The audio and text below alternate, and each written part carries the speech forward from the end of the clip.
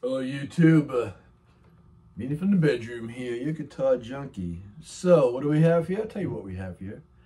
We've got two USA Gibsons, and let's give them a sound check, and then I'll speak on them.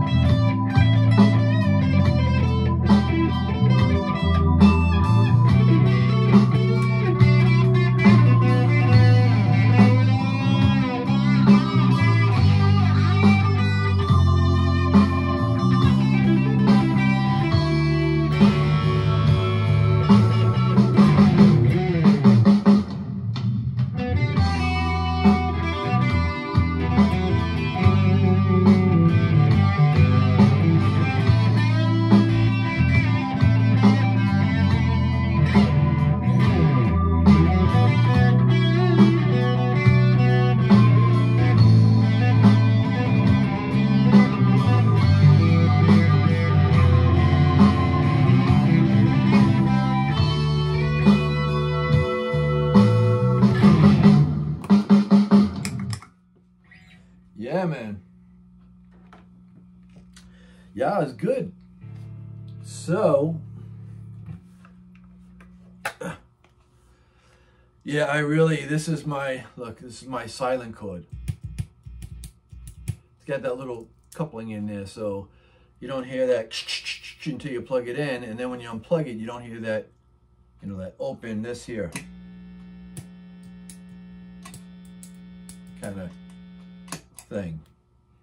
So I ran it over so many times, I destroyed it. And now these things are going for like $70-something. Yeah, I don't think so. I'll just hit standby if I have to. But in any case,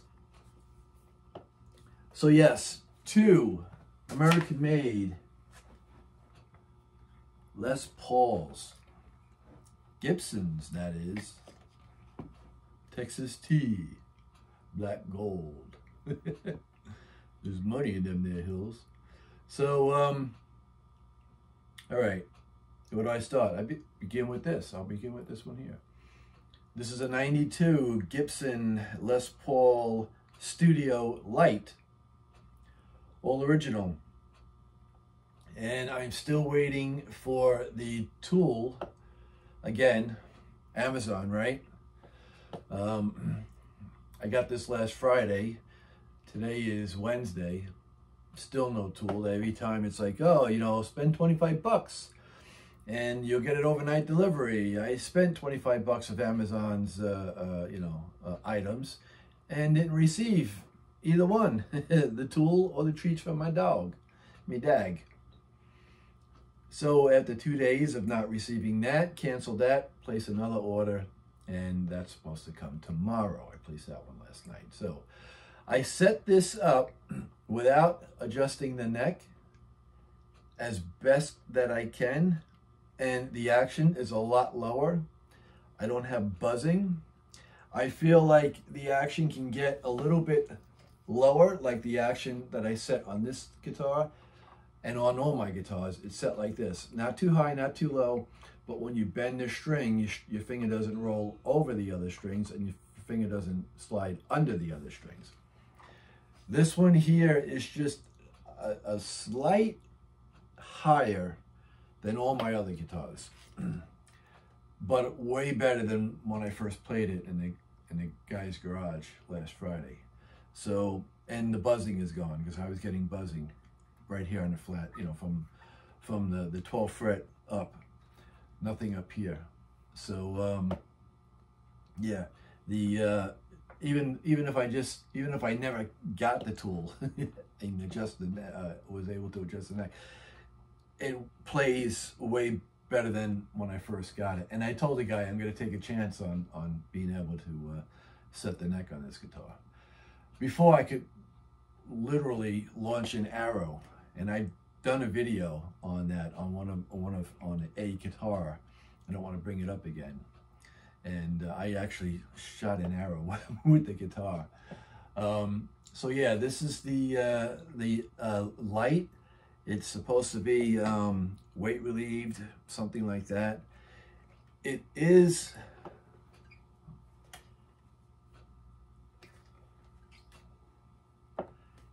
slightly heavier than this.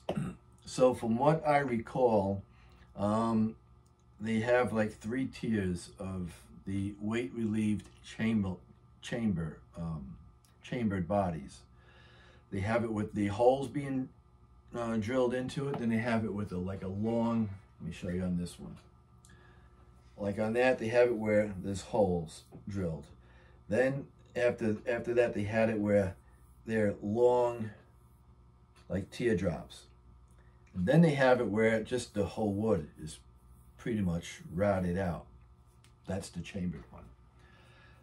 So this is slightly lighter, but then again, the mahogany neck and body could be different because the weights always change on mahogany bodies than this one. This is all mahogany neck and body as well. So both of these have a great flipping neck on it. I mean, I wish every Gibson I grabbed had a neck like these two guitars. They say this is remnants of a 59, the 92 Lites. Man, this neck is sweet. It's got an ebony fingerboard, and what it looks like is pearlized plastic trapezoid inlays. I'm not sure what the nut is, because I don't even know if I read any information on what kind of nut it is, but it's definitely in need of either sewing machine oil, or I had a tube of graphite. I thought I left out somewhere. Oh, I think I put it back in my bag. Guys take the you can loosen the string, pull it off the nut, and a lot of guys use pencil, because pencils aren't made with lead anymore. I hear a lot of guys saying that in videos. They're made with graphite. So they use a pencil to dock it in where the string slot is, and then put the string back to use the graphite from the pencil. I just have graphite, a tube of graphite. So I'm just going to do that. And it's easy. You don't have to take the strings off. You just loosen one string at a time, pull it out of the slot, put a drop of graphite in there, put the string back, and tune it back up again. So yeah, sweet, one-piece neck, headstock set into a one-piece body, and it's beautiful. Plays great. Like I said, if I get the tool to set the neck, I can get it a little bit lower, and then it'll play like butter. And I said that again, and I didn't want to say that. Like, I never played with butter before. I never I never took a stick of butter and went up and down the strings with it. So it's a saying I didn't invent, but something I'm repeating from hearing someone else. It plays like butter, So yeah, old ebony fingerboard on here, nice closed pour, and it's just in the frets in need of stainless steel. I should slow it down so I don't speak like that. And the fingerboard is in need of some oil, Earl, as well. So yeah, original tune is on here. What I had done was I already changed the button ends, the strap button ends, to the big Gibson ones, because the ones that were on here were too small. And although I didn't have an issue with it, I was so afraid of the strap sliding off of it. You can see the horn on that button. It's a lot wider, and these are the same buttons that I have on even my Agiles. So just change that. The tuners on here are Gibson tuners. So again, it feels like the guy put 9s on here, which is sweet. But every day I play it, I check the tuning, play it, check the tuning again, put it back on the wall. Came in today and the tuning was off. So I don't know if it's, because he's got them wrapped like 3 times on every tuning key. So I don't know if it's the tuners or if it's the fact that I have to oil the nut. I don't know. But, and then, once you put it in tune, it pretty much stays in tune until, when you're done playing it. And then when I double check it before I hang it back up, it's pretty much in tune. I think what it's doing is it's just calculating to the temperature in the house. We went from having the heat on to, cranking the AC yet again, because we're in Florida. So I think it's, I think it's that. I could be wrong. What do I know? So this here, that one's old. This one's old. That one's older. That's a 92. This is a 2016. I think it was a limited run on these. And it is the Gibson Les Paul Tribute. And, I never wiped it down, and now that I could see with that light on, it is very dusty. And this was just brought into my Guitar Center store, and I actually bought it before they could sell it because of the police hold.